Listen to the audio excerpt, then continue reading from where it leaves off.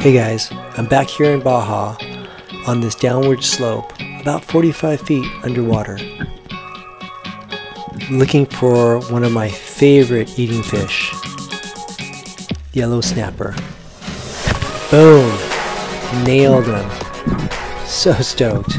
These things are just insanely delicious, tender and moist, and this one's coming home with me. And as usual, let's put him out and bring him back. Press down on that fillet when you're pan frying to keep it nice and flat, because otherwise it's going to want to curl up. I took some yellowtail stock I had and made a really nice udon to go with my pan fried yellow snapper. What a lunch. Alright, see you next time.